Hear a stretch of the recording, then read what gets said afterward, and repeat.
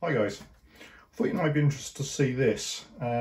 This is what appears to be just a standard USB PC floppy drive, except this one's been modified with an Arduino board that's been provided by Rob Smith. And effectively what it does is it presents this floppy drive no longer as a drive but actually as a serial port to the machine that we're going to connect it to. In this case, a Raspberry Pi running Linux or Raspberry Pi OS Buster, but it will also work with other platforms. It'll work with WinUAE on Windows as well, but we'll just show you it working on Linux for the time being. So to modify the drive is actually quite straightforward. Effectively, you've just got to pop out the screws, and in the back of the drive there's a small PCB. You pop that one out, you replace it with the one from Rob Smith with the Arduino in it.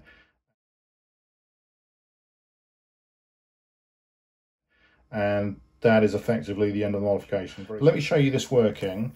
So if I take this drive and I plug it into the Raspberry Pi here, so we're going to use Amiberry as the emulator. Now, Amiberry is also the same emulator that's used on the A500 Mini, except, at least at the time of making this video, the version of Amiberry on the A500 Mini is version 3.3, which doesn't support the Rob Smith Arduino interface, nor does it support the Greaseweasel interface, which is another option. But we're running version 5.0 at the moment, and actually support for both the Greaseweasel interface and also for the Rob Smith Arduino floppy interface has been included as part of Amiberry since, I believe, version 4.15, but don't quote me. So it's been there for a while, and obviously they've been making improvements with every subsequent release. Now you can see how that's physically connected. If I just zoom this in a little bit so you can see what's going on. On Amiberry, we've got a number of different configurations, but the one we're going to be using is this one here, so Amiga 500 plus floppy only. So if I load that up, I can show you the configuration settings here. So it's just a stock A500, so CPU 68,000, FPU none, CPU speed 7 megahertz. We've got more compatible checked, but actually I don't think that's going to make much difference. And all of this is a little academic in many respects. It could be pretty much whatever machine spec you want in terms of the CPU and the RAM. That's not particularly important.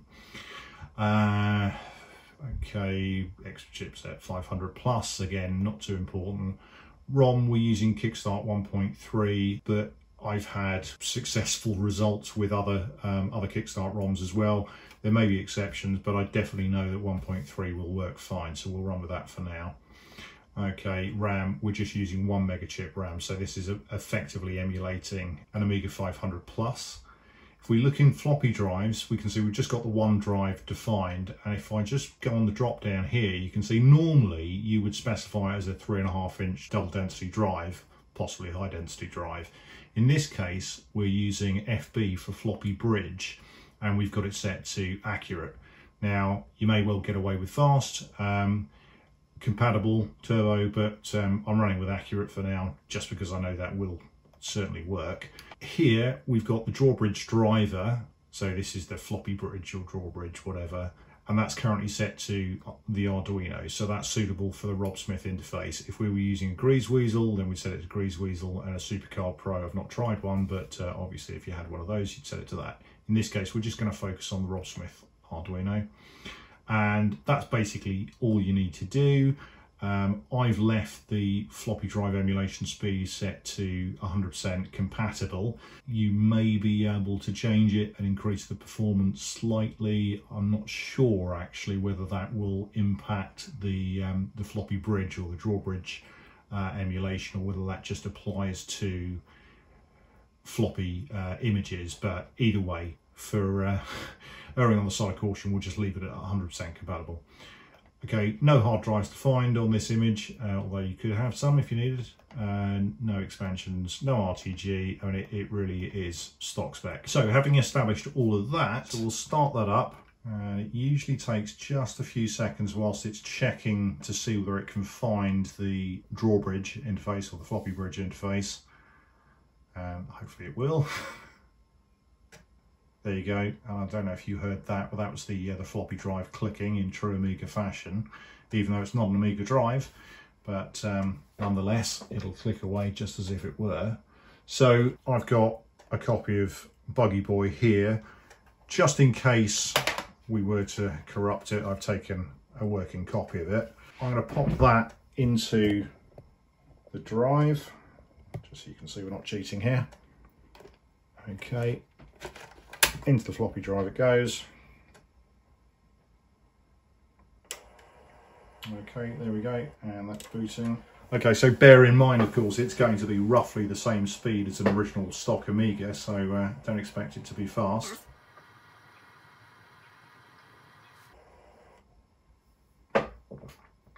Okay, here we go. So, Competition Pro, joystick.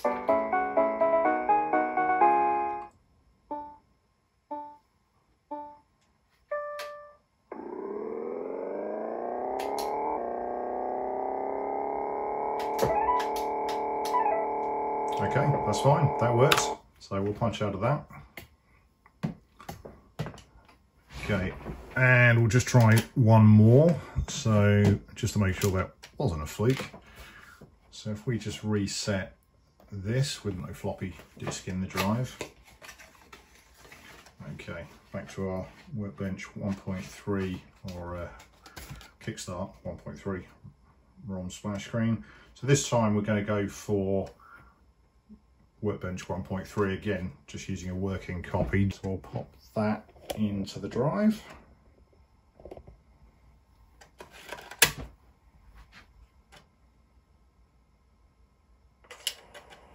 Okay, here we go.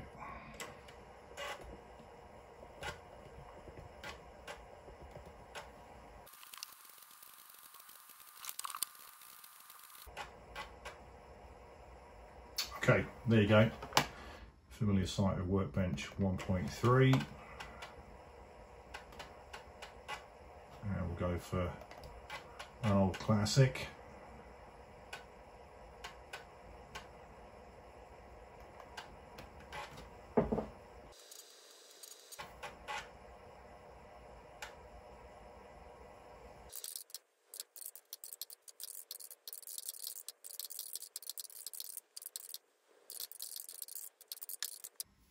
Here you go. An emulated Amiga 500 boot and Workbench 1.3 using a real floppy disk and a modified floppy drive with a Rob Smith Arduino interface. Pretty cool. Okay, there you go. So if you're running on any supported platform with Amiberry 4.1.5 onwards, and obviously the later the version, the more stable it's likely to be. In some of the earlier versions there were a few issues. We're only scratching the surface here, incidentally, with this quick demo. Obviously there's lots more that under all circumstances you'd ideally want to be able to do, like formatting the disks and whatever, but I'm not going to show you all of that at the moment. It's probably worth looking back through some of the other videos on the channel. Have a look at the one with the grease weasel. It's very similar in terms of the way that it works. So really, if you can do it with one, you can probably do it with the other in general terms. And as I mentioned earlier, it will also run with a slightly modified version of WinUAE. So if you want to run it on a Windows platform as opposed to a Linux platform, that should work fine too. And actually there's some additional software available for Windows which will allow you to read floppy disks, write them out to ADFs, read ADFs and write them back out to floppy disks. So that could be useful. There are some tools available for Linux. They're possibly not as comprehensive. Okay, so what's particularly interesting about this, perhaps, if you've got an A500 Mini, as I said earlier, it's currently going to be running version 3.3 of Amiberry, at the time of making this video at least. If Retro Games Limited were to release a firmware update which patched up Amiberry to a later version, then in theory it should be possible to connect one of these modified drives and boot from real floppy disks, which I think would be pretty cool. Anyway, there you go. Did say it was just a short video, and hopefully that was of some interest here. Okay guys, I will catch you on the next one. Cheers for now.